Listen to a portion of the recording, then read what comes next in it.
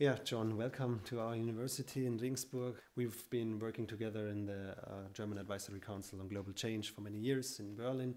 I'm professor here for renewable energies and energy storage. You've been at many UN conferences, and today you're back at home at your home university. 50 years ago, you were one among the first physicist students, and we've got a great Fridays movement, starting with Greta Thunberg, whom you met also personally. We at the Scientists for Future, we support them very much. And today we've got the EU Climate Emergency Declaration in Brussels, and you've published the Urgent Nature paper, and there was another paper in Nature 2 years ago, a much comment paper on the tipping points. The paper was called 3 Years to Safeguard Our Climate, where you wrote, and I quote, "Should emissions continue to rise beyond 2020 or even remain level, the temperature goals set in Paris become almost unattainable."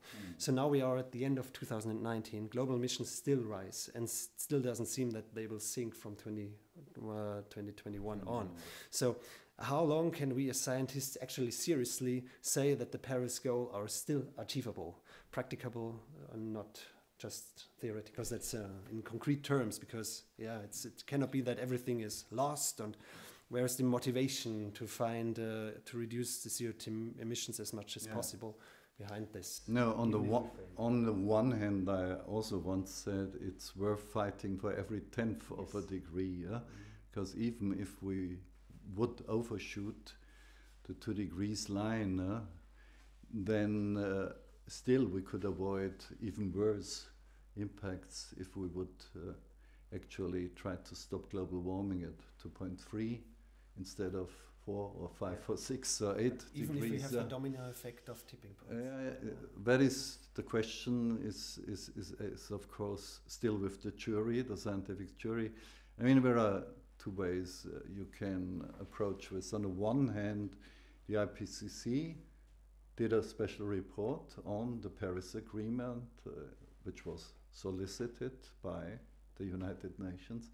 This was a very tough job, of course, because on the one hand, the IPCC more or less argued, yes, it would be very wise to stop global warming at 1.5 degrees warming, or a little bit more, absolutely. And the paper that appeared in Nature today actually underpins that and corroborates that very clearly. On the other hand, the IPCC somehow had to tell the world it's still feasible to stop global warming at 1.5 degrees. And this can only be achieved, or it was only achieved by the IPCC with a huge trick, namely immense negative emissions, which come from BECCS or others, even geoengineering, whatever. I think this is a slightly dishonest take on the situation, because nobody can really imagine how you could create this huge amount of negative emissions. If you keep on emitting the next 20 years, emissions still rise, CO2 is rising anyway, and then a huge machinery, a global infrastructure will be established, which would cost trillions, which would suck up the CO2 from the atmosphere again. This is not a good narrative, actually. So what we are saying is, so my colleagues like Johan Rockström, Stefan Rahmstorff, Will Steffman of us, Tim Lenton, we are saying also today, we have to bring down emissions quickly by raising just everything we have. So of course we have to get rid of the combustion engine very soon. We have to stop coal power by 2030 globally at the latest. We have to move from steel and concrete to wood construction and so on. So there's an almost perfect plan how to do it, actually. Plus, we have to strengthen the natural carbon sinks. Instead of inventing new ones, which will never happen at the global scale, it would be too costly, there would be no consensus on it. Let's simply try to protect the current forests and the current marshlands, the wetlands and so on, stop the destruction of the natural things, and then convert degraded land into forests or savannas and wetlands again. And this is the natural solution. We call it naturally negative. And the two things, complete decarbonization by 2050, plus stopping of the destruction of the natural ecosystems and then converting into in an expansion again. This is the two-front war we have to wage now and which we have to win actually. It's a tall order. Nobody knows whether it's possible. But at least we tell people the truth. Unlike in the IPCC report where you have one knob you are turning that is negative emissions, however produced. And if you turn the knob far enough, then everything is fine, so to speak. I think this is not a good answer to a problem which is actually an existential threat to our civilization. We excluded this negative emissions in our some model calculations in the German Advisory Council on Global Change for some well reasons, and in our national models we see as well, if we have the carbon budget left, that means by 2030 we are out of fossil heating systems, oil heaters, we are out of fossil engines, and we replace coal and so on in the manufacturing of steel and glass via power to X, via hydrogen, via wind and solar. So all is technically possible and doable. We've got the solutions. It's not that we do not have solutions. But as I said, the recent emission gap report showed us that the national goals, which we have so far, lead us to a world of 3.2 degrees. So far beyond what's necessary. So we need mechanisms and sharper national goals, and the EU has a critical role, because if the EU doesn't move, China and India will not act.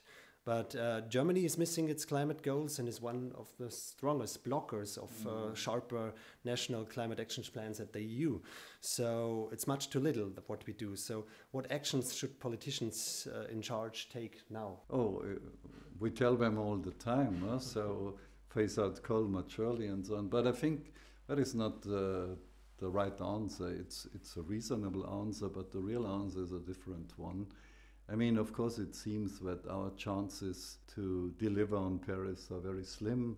I personally don't think we can stop global warming at 1.5 degrees, but I still think we can stop short of 2 degrees, which might create a number of risks, but it would avoid the worst at least. So let's, first of all, in a realistic way, try to stop global warming at 2 degrees. If we can do even better, wonderful, of course.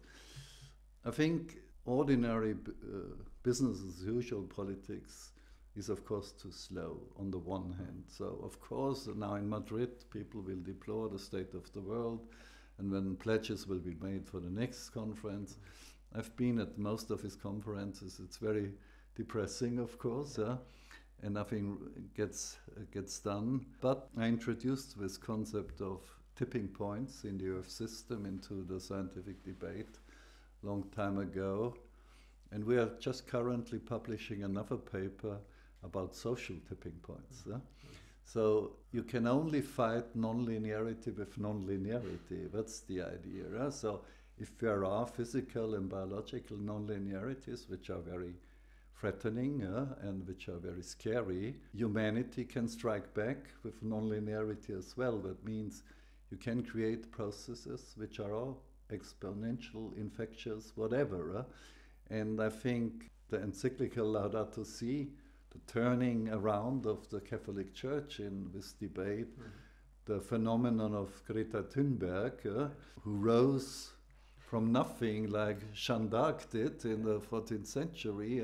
You see, we actually try to identify a whole number of social tipping points where once you start a certain process, when it grows by feedbacks in an exponential way. Divestment movement, for example, which was starting somewhere at Californian universities, and now divestment is growing, and even the Sovereign Wealth Fund of Norway has decided to get out of fossil investment, and others will follow. So we can only set our hope on these non-linear or even exponential dynamics which we can create within the social body that is within our society. So I think not all is lost yet. There is hope. But the gradualism, the incrementalism, the way economists calculate, you are always close to equilibrium, you do a little bit of improvement here or there, cost effective, least cost optimized. We cannot optimize ourselves out of the climate crisis. There will be disruptive things, there will be disruptive processes, but this will be positive disruptive processes. So as a complex system scientist, I really bet and I rely on the non-linearities. Us as scientists, we also have a double role. We create science and knowledge, but we also are part of the society. So as you said, the Fridays movement can really help. And your colleague Bert Weiger from the environmental organization Bund Naturschutz, he said if Fridays for Future had started half a year earlier, we would have different phase-out times for coal power. So, as you said, the Coal Commission is not really on right track so far to implement it. But we, as scientists, we always have also to deal with climate skeptics. You know, casual people say, okay, this will pass by, also this Fridays movement. And for us as scientists, it's important to know how can we as scientists influence change? What more can we do apart from reducing the ecological footprint of sciences and inform people about the facts? What's the potential in scientists of future? Could we really make an influence and start this change process on a different level? You know, what's your message also to the people who are climate skeptics, and what can we do? Yeah, I have given up to argue with climate skeptics because you may know that in the US there's still the Flat Earth Society. Yes. And if you do a poll, your public opinion, when 2% of the Americans think, yes, the Earth is flat, but even worse, I think more than 20% say, I don't know whether it's a sphere or a disk only. So this is very scary, and I think 50% of the Germans still believe in horoscopes. Right. So you cannot argue with that. You have to convince a minority, but an educated, an active, enthusiastic, an innovative minority, and the others will follow in the end. And for this is better than to convince. Yeah, the vital few, as it was put many times. And what we learn from complex systems, if you can convince, say, 15 to 20% of the actors in a system, this will already bring the change, which will already tip the system into a new mode of operation. Because most of the people are not interested, say, I don't understand, whatever you do, I will somehow accommodate myself. But what is important, because you asked about the role of the scientist, I think the scientist, in particular in Germany, for well understandable reasons, because during the Nazi time, science was really corrupted and supported the system. Most of the people, the Jewish colleagues, were expelled or even killed, and nobody opposed to that in a public way, or not even a private way. So the German scientific system after the war has adopted this almost ideology of strict objectivity. We do the scientific results, we publish in papers nobody can read except a few colleagues, and that's it, that's our job. And society, please give us billions of euro, but we can play with our curiosity. This is not good enough. In times of deep crisis, scientists have to take a stance. We have to say, yes, these are our insights. We have to communicate them. Not everybody will accept it. There will always be these oddball skeptics. You can never convince them of anything. So just ignore them. But many people are curious and eager to learn about the scientific evidence. But when you should go one step further as a scientist, you should also make recommendations to politicians or to stakeholders, CEOs of big companies, whatever. So this is actually a new role, at least in German science. Become party, but a party of the future, if you like. So scientists for future and Christians for future and so on. This is now the challenge. In normal times, in usual times, this would not be necessary. We could retreat to our ivory towers, which are very cozy places. But now we have to step out, and actually I often cite also, I did that at the Pontifical Academy of Sciences, I'm citing Dante Alighieri, the greatest sort of writer in Italian history, who once said in Divina Commedia, the famous one, is that the hottest places in hell are reserved for those who in times of deep moral crisis stay strictly neutral. That's beautiful, because also in Italy there have been scientists who have been pledged by the judges because they didn't warn about earthquakes. I know, Aquila. You know, and that's why it's our responsibility to speak out, to communicate, and to get into the society, get into the discussions. The last question I have, short answer. What is at this point in time your most important message to mankind within 1 minute? The message is we are in deep trouble, what means our action have to actually match the scope of the challenge. So that means everybody has to change their lives now for the future and for humanity. Thank you, John, for this nice interview. Thank you.